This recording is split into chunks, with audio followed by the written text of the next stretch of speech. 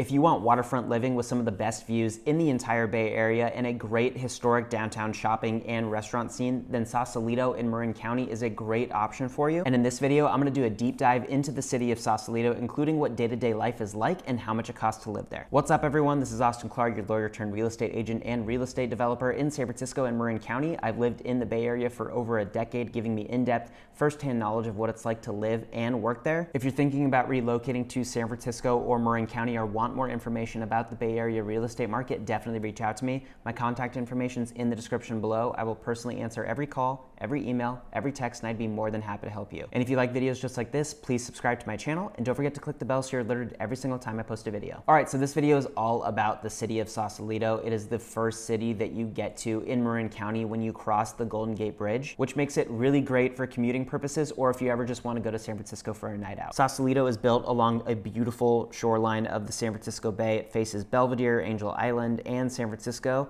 and being close to the waterfront means very moderate temperatures all year round. Of all cities in Marin, Sausalito weather probably resembles San Francisco weather the most. Sausalito is not shielded by the rolling hillsides and mountaintops that shield the rest of Marin County. So the fog banks that you get in San Francisco, you get some of that in Sausalito as well. The weather in Sausalito, I would say, is a little bit better than San Francisco, but it more closely resembles San Francisco than other parts of Marin. Sausalito was settled alongside San Francisco in the 18th century, and for a long time it wasn't much to write home about, but during World War II it became a prime spot for shipbuilding and sending fleets to the Pacific Theater. After the war, it became a popular spot for houseboat communities along the shoreline, and the hills above it became pretty prime affluent real estate with incredible views. That dichotomy of houseboat life and the ultra luxe Sausalito Marin County lifestyle still exists today. Sausalito itself isn't a huge town. A little over 7,000 people live there. It's a little bit over 2 miles long, but even though it's not a huge town, it's actually one of the more lively parts of Marin County, and that's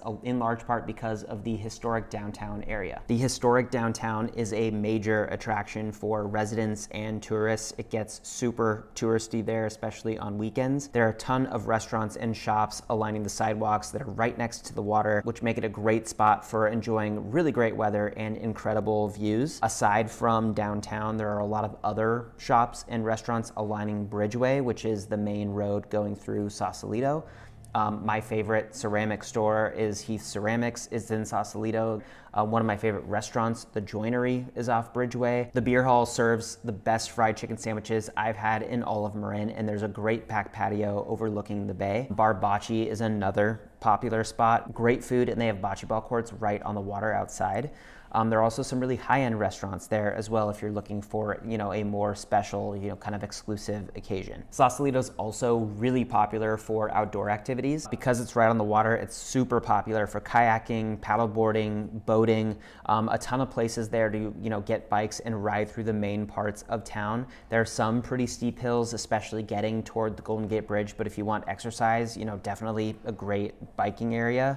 There are also a number of parks in the area, places you can picnic near the water, play volleyball in sand, or just walk around the flat main road. There are also a lot of cultural events in the area. Sausalito sponsors free music festivals every Friday in Gabrielson Park. There's also a 4th of July parade, art festivals, film festivals, and you can even take a tour of a lot of the iconic floating houseboats in the community. Sausalito is a great neighborhood for schools. There are multiple nationally recognized and ranked schools of all levels. While there are a lot of great things about living in Sausalito, there are some not so great things as well. First up is definitely it gets super touristy, especially on weekends, as I mentioned. Up in the hills where it's mainly residential, not so much, but on the weekends, the downtown area gets packed with tourists, and with that comes a lot of car traffic. So, if you're trying to get anywhere, it can be a bit of a pain.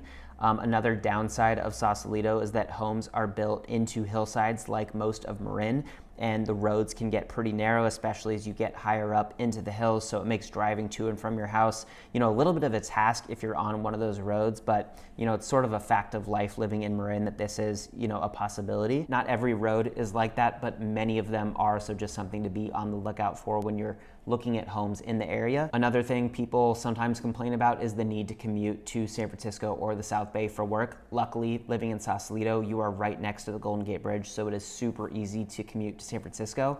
Even though it's very easy, It does come at a price. You do have to pay a bridge toll, and then you are gonna have to pay for parking when you get to downtown. But if you don't want to drive, there is a ferry terminal in Sausalito, which makes it really easy to get to the city over the bay. You know, there is still a ferry toll, but it's cheaper than the bridge toll plus parking. So, you know, either way, you're going to have to pay to get to work if you don't work in Sausalito or you don't work remotely. But there are ways to get to work that aren't prohibitively expensive. How much does it cost to live in Sausalito? Since January of 2022 to the beginning of May 2023, when I'm filming this video, but 91 single family homes have sold for just under $3 million in only 20 days on market on average. And that's compared to about 2.24 million for all of Marin and about 24 days on market for all of Marin. So you can see how much more expensive things are in Sausalito. And even though they're that much more expensive, they sell on average in less time than the average home in all of Marin. So there you have it. That's the scoop on Sausalito. There are so many other great and some not so great things about living in Sausalito. If you're interested in learning more, you want information about the Sausalito real estate market, definitely reach out to me. My contact information is in the description below. I will personally answer every call, every email, every text, and I'd be more than happy to help you. And if you like videos just like this, please subscribe to my channel. And don't forget to click the bell so you're alerted every single time I post a video.